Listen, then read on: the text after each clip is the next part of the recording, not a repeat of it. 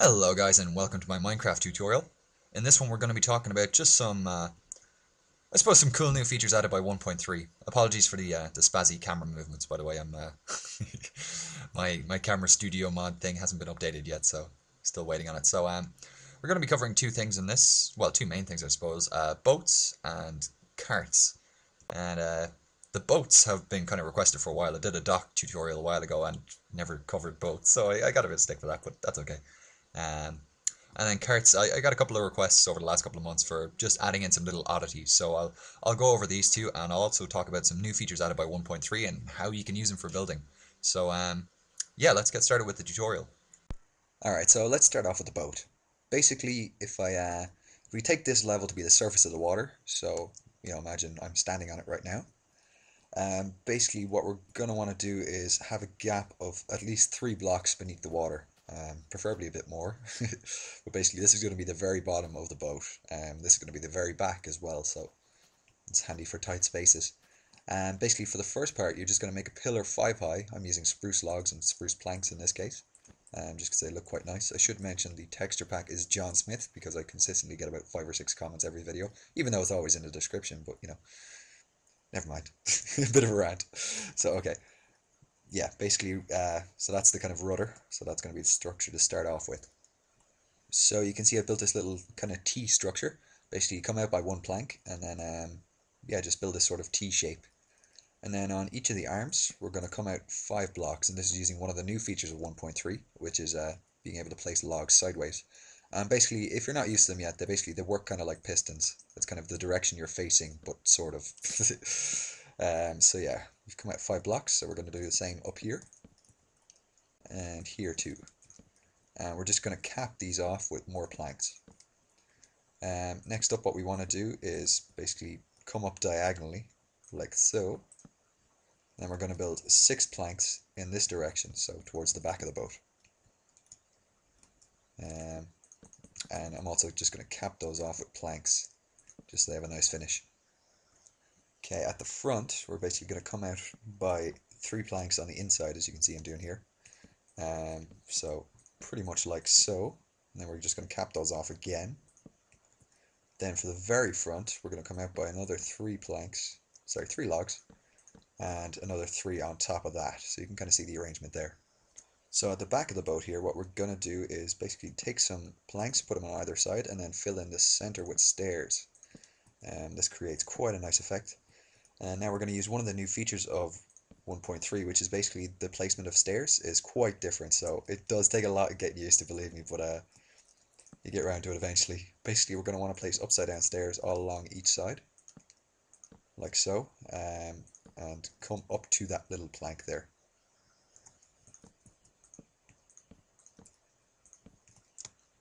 Okay, perfect. Okay, now we're basically, wherever you can see a plank on this level, we're just going to bring it up by one more. So it should be 6 total. And then what we're going to want to do is come along the outside and place stairs. But because of the new placement of stair blocks, you can actually place them upside down without having to build something above it, if you know what I mean. Well, you can kind of see what I'm doing here. So it's quite different from what you might be used to, but turns out quite well. So basically you want to leave the outside face of this block uncovered, as in don't put a stair block there. But for this one, you're going to want to put a stair block there. And do the same facing this way. And rain seems to have started, but I've got Optifine now, yay! So there's no rain, there's just little particles. Let's turn that off. Okay, so what we're going to want to do is fill in the back. Well, as you can see, I've done the exact same on the other side. So yeah, sorry, oh, that should not be there. What we're going to want to do is basically start filling in the back. So the way we can do this is basically if you build a sort of, I don't know what way would be best to describe the pattern. Sort of like 8 blocks like this. Kind of a upside down A shape. Sort of, maybe. Kind of, not really, but close enough. Then on the inside, between these two sort of little posts, we're going to put 3 stairs like so. Then basically we're going to want to wrap around the back of the main rudder like so. Then for the actual cabin, what we're going to do is bring it out with some more upside down stairs, like so. So basically just surround it with upside down stairs. So yeah, that's about it. We're also going to want to fill in the rest of the place with some decking. And the way I like to do this, which is up to you, you can vary it as much as you want, is basically I like to use half slabs just so it maintains a sort of curve on the inside. And in addition, what you can do is that you can actually place a trapdoor here instead and a chest underneath for kind of like a secret little stowaway compartment. I'm also going to place down basically where the mast is going to go. So yeah, you can kind of see where it is there. It's sort of the center of this central part, sort of, kind of, not really. Anyway, for the back, what we're going to do is build some walls. So basically these are going to be 2 high, and in a pattern like so. I'm basically just going to fill in these sort of little gap things with some thingies, planks, that's what they're called. And then coming down along the sides, I'm also going to place some more half slabs and planks just so that it kind of, I suppose there's more of a gradual curve to it. For the top of the back, basically what we're going to do is place some whatchamacallit, half slabs and stairs in a pattern like this. So basically just half slabs all around but with a stair at the back, as we're going to fill this in later. So yeah, let's move on to the front. So just as a side note, in case you're wondering why I'm not using upside down stairs, it's because they still screw with water. Stair blocks and half slabs do, so it's worth just placing full blocks for the parts that are going to be underneath the water, because otherwise it just messes the whole thing up around it. It looks kind of crappy. So yeah, anyway, the front. Cap these off with some planks, and then we're basically going to use some half slabs. So come out upside down with 2, and then with the top one, if you know what I mean. You can see what I'm doing here, by 3 or 4, depending on your preference. This just kind of gives I suppose, a much more gradual slope to it. I'm just going to leave it at 3. So yeah, that's about it for that phase. So for the roof of this little cabin, I'm going to use wool in this case. Although you can use just an ordinary wooden steep roof with stairs, it actually does look quite good. And I had originally done that with this ship design, but I actually lost the footage, so great. So yeah, basically I'm just going to add in some little fence posts for support like so. And obviously the wool can be whatever you want it to be. I've just done kind of light grey and black. Don't know why, just thought it would look nice. Yeah, let's do the mast. So basically from the bottom we're going to come up 9 blocks. So 1, 2, 3, 4, 5, 6, 7, 8, 9. Again, you can use whatever type of wood you like.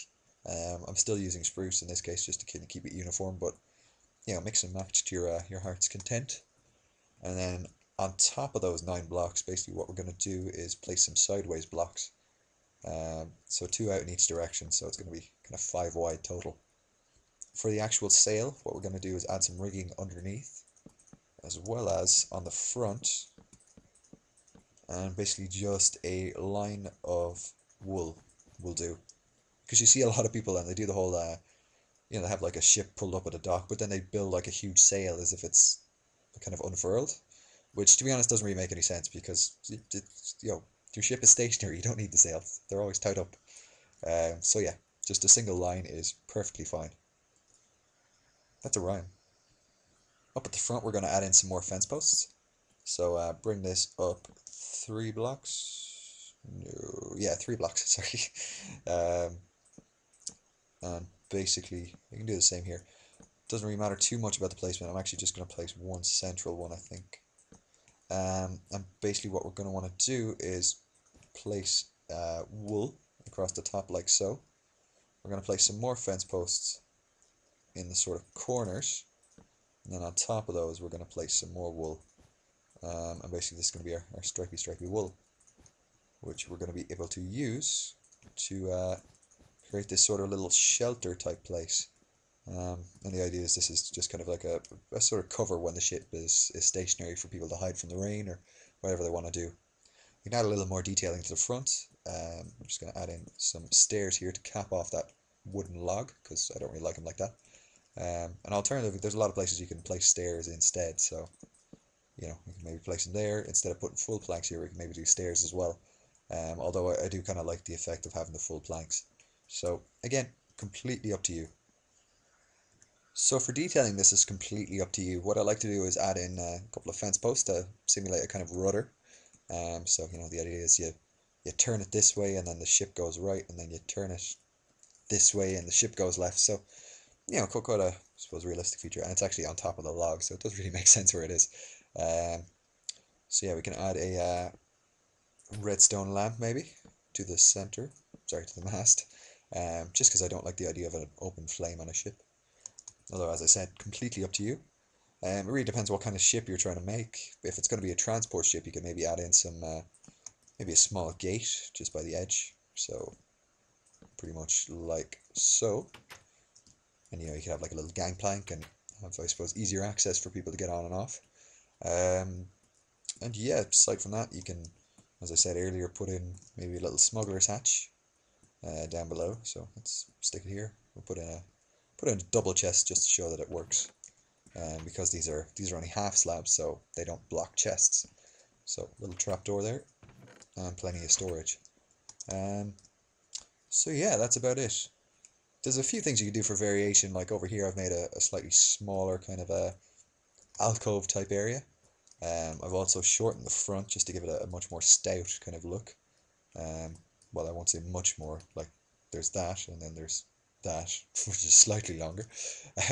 But you know, not a huge not a huge stretch.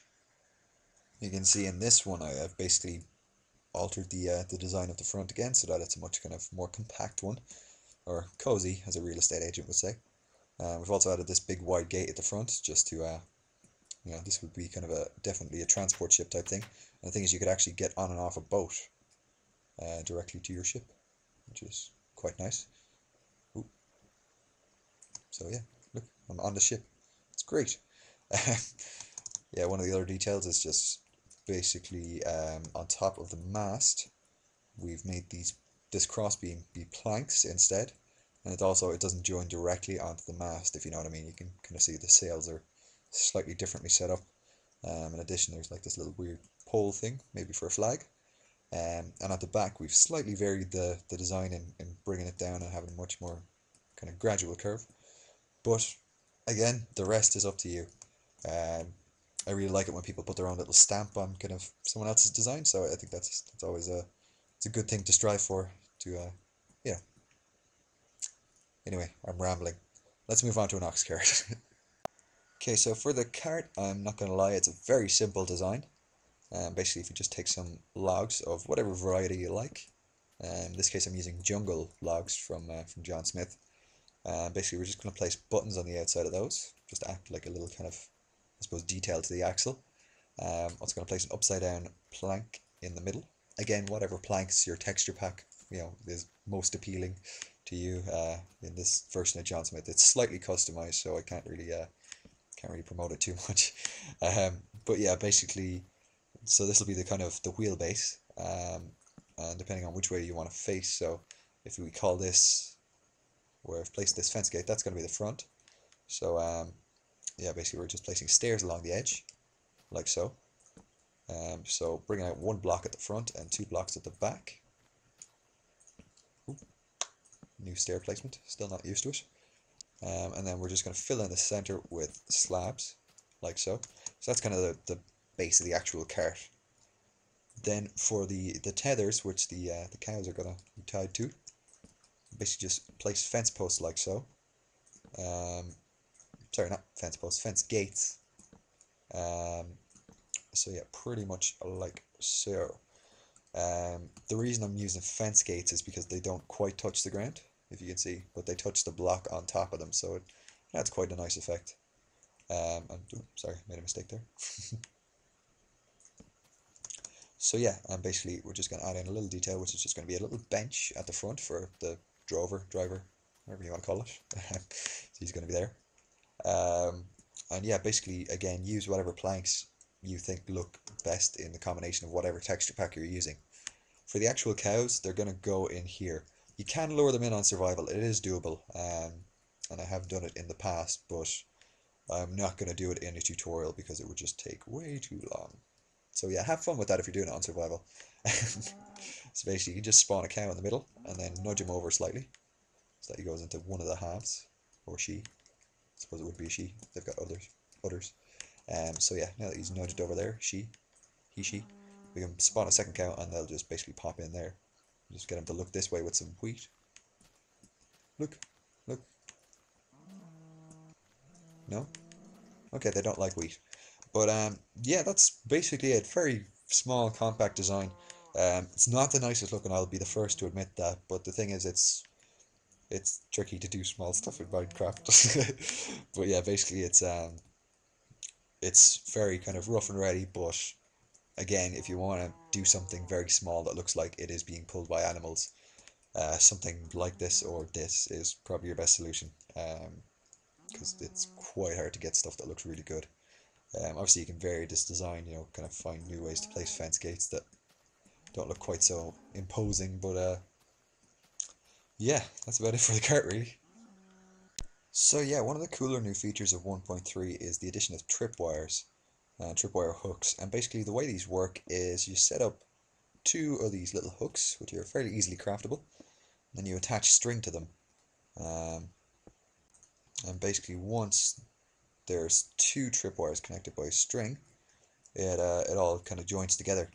But one of the kind of cool features you can use this for is creating, I suppose, the effect of like washing lines, and just random bits of rope that you're gonna have strung up between your streets. Now, unfortunately, the visibility is pretty poor. I'm not even sure if you're going to be able to make this out in the video, but you can see I've got a few tripwires just strung up here for demonstration purposes. And obviously these walls are pretty straight, so it's not going to look the greatest, but if you could find a way to hide these tripwires or just disguise them into the scenery around them, having a few random ropes crossing your streets could be a really nice kind of addition. So one of the other cool new features is the addition of the ability to plant cocoa beans. And the thing is, these actually look quite a lot like just random fruit, especially when you first plant them, because they have this kind of weird sort of different texture on them. So you can really use them to spice up your green areas, or you could even make fairly creative looking farms out of them.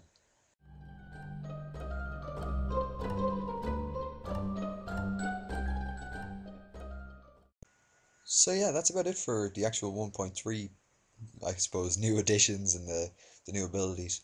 But just before I go, I'd like to give a few brief announcements if you guys will stick with me. Otherwise, it's cool. Move on to the next tutorial or video, or whatever I decide to make next. Yeah, basically, I'd just like to give a very personal and wholehearted shout out and thanks to Smexarn, Dragonspun, Taylor Wood, Lord Umbrella, Clower, Tech628, and Kumakun4, because they have all been just doing an astounding job on the 1.3 server so far. I'm in one of these buildings here. It's a church, but I really don't want to show off too much because there's more trailers on the way. So I hope you guys stay tuned for that. In addition, I'd like you guys to let me know, because I've made a couple more episodes of Tech It, but I didn't want to release them without releasing more tutorials in case people thought I was going away from those.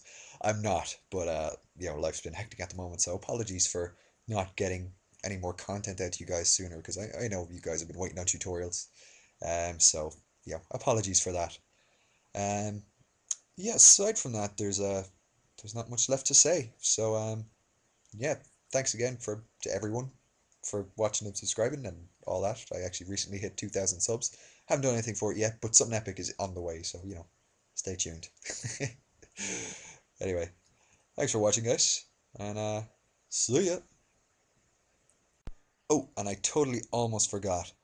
I've just launched a new podcast series, which is basically me talking to random people from YouTube and Minecraft in general. The series is called Mind Chat, but that won't turn up for some reason if you search for it. So if you just search for Mr. Archer MC on iTunes, you'll see the first episode is up. And Fusion Productions Vid, who most of you guys know, has he's kindly agreed to do the first episode, so that's out now on iTunes.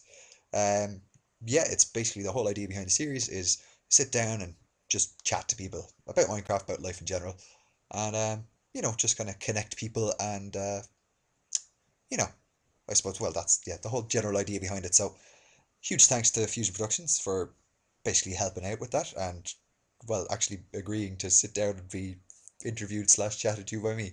So that's out now on iTunes, guys. It's completely free, so Be awesome if you guys could download that. Let me know what you think as well. As always, feedback and stuff. YouTube page, email, or you can use the forums, which are linked down below. So yeah, thanks for watching, and hopefully thanks for listening. Bye, guys.